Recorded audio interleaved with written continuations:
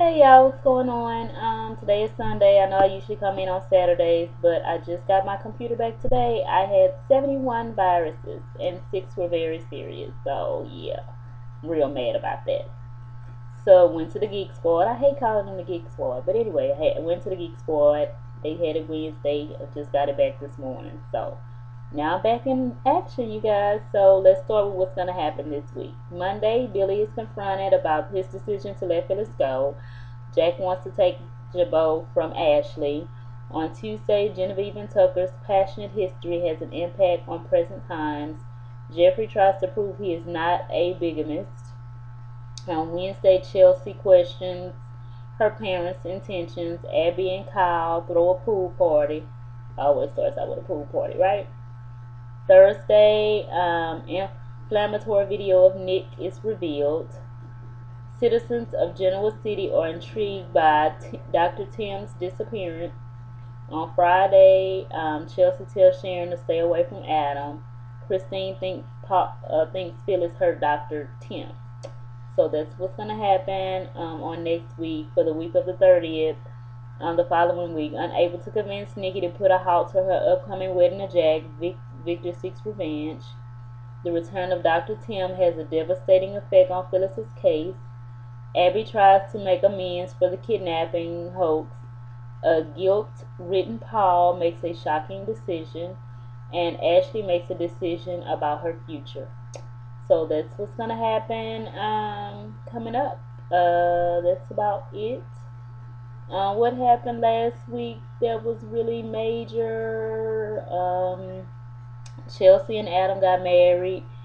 And Sharon tries to interrupt. Nobody wants her, so now she's trying to get back with everybody she used to be with. She started stealing again, and Victor told Nikki he still kind of want to be with her, and that's all went on with that. Phyllis got arrested because the evidence came out, and she didn't want to stay in jail, but they kind of forced her to stay that way.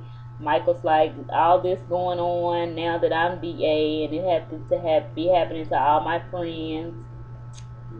Uh, Ashley called it a quits with Tucker. I don't know if I told you guys that last week or not, but I can't remember from my computer being taken away. Let's see what else happened. Let's see what else happened last week. Victor caught Sharon in the lie. She said she was going to tell Noah about what happened with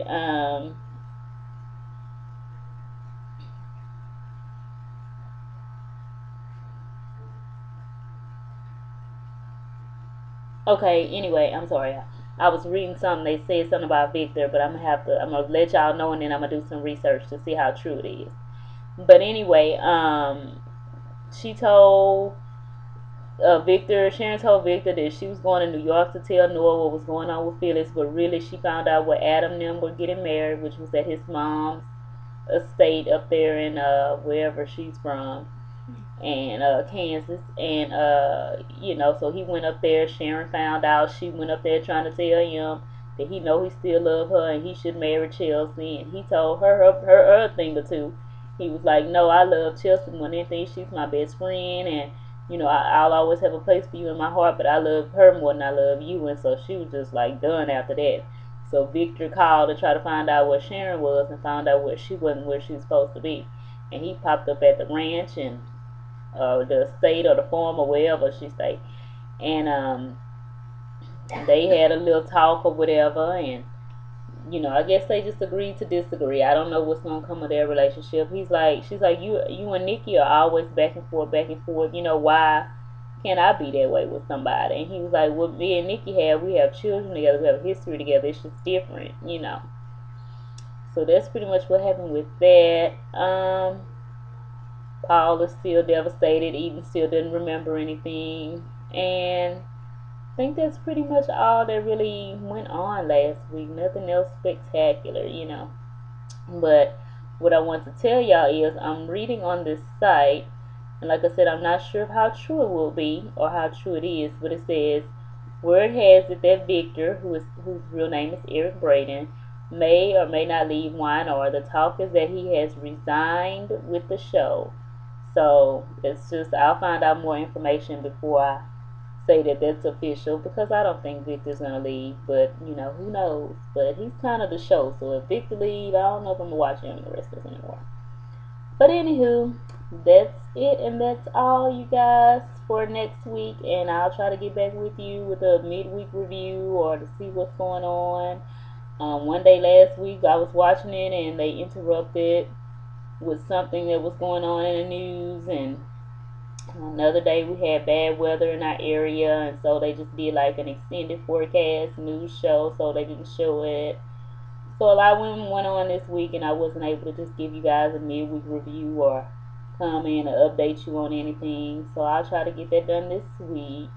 I want to give my condolences to everyone that passed away in out of town in Colorado. That was a very sad thing that happened, and I don't know.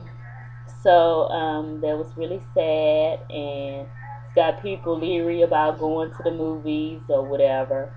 But he was caught, so that was a good thing. But it's just a lot into it, and that's not what this is about. But I did want to give my condolences to the people that passed away and those that were shot and are in critical condition or still injured.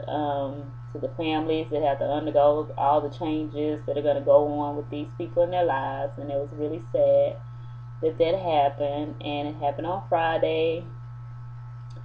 So tomorrow the guy is supposed to go before the judge, and they say he's really not participating or answering any questions or saying why he did this or what it was about. So we shall see what comes of that. But I'm not a news forecaster. The basis of this video is just these videos of YNR, but I did want to, sometimes I'll throw a little social thing every now and then, a little what's happening in the news, and that just, I feel really bad for those people. They just went to enjoy their time with their families, and there were young kids there. The youngest person to die was a 6-year-old girl, and I think the oldest was maybe 56 or 65 or something like that, between 50s and 60s. So that was really a lot. So thank you guys for watching, and I'll see you later this week.